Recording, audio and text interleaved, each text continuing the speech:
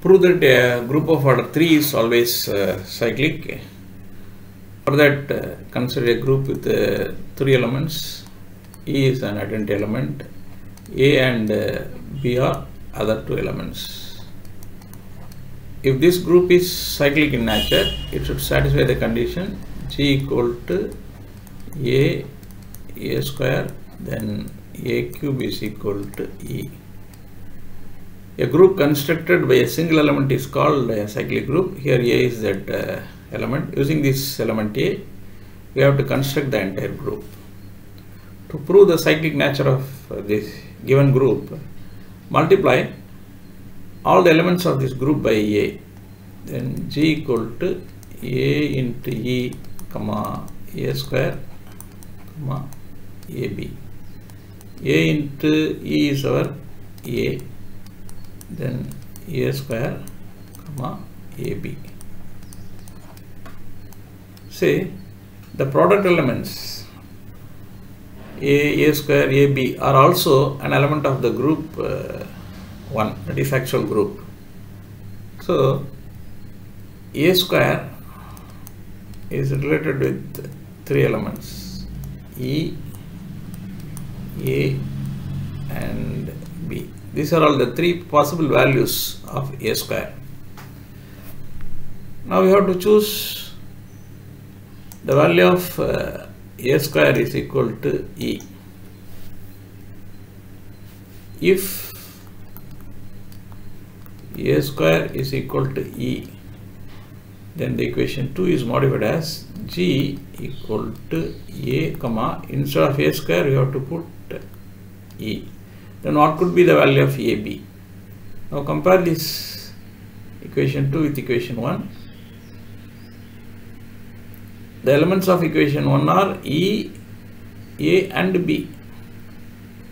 A is present as such, A square is written as E. So the left out element is B, therefore the value of AB equal to B. This is equation 3. Now from these 2 equations, 2 and 3, we may write AB equal to B. AB equal to B. Multiply both sides by B inverse. A B inverse B equal to B inverse B. But B inverse B is our identity element. So A into E equal to E. Therefore A equal to E. We arrived at the condition the value of the element A is equal to E, which is not acceptable one because we expect the value of A cube is equal to E. So this is wrong. If this is wrong, then the assumption A square not equal to E. A square equal to E is wrong, so A square not equal to E. Then the second condition is if A square equal to A. If A square is equal to A, multiply both sides by A inverse. A inverse A square, which is equal to A inverse A. This is A equal to E. Once again we have had the same condition, so which is also wrong. So the second option is also wrong. Therefore the acceptable value of A square is B. The value of A square could be B. Now consider the equation 2, G equal to A comma A square comma AB. This is written as A comma B comma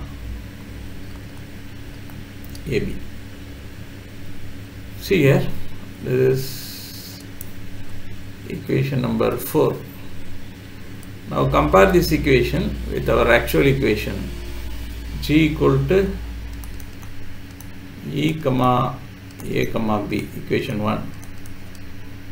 A and B are the elements, then AB.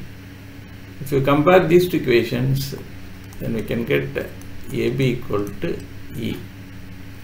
Therefore, the actual equation G equal to E comma A comma B is modified as A comma B comma E, because AB equal to E.